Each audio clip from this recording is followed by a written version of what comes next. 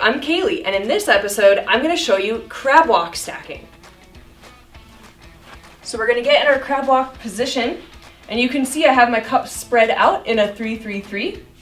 So to begin, I'm going to crab walk up to the first 3 and up stack.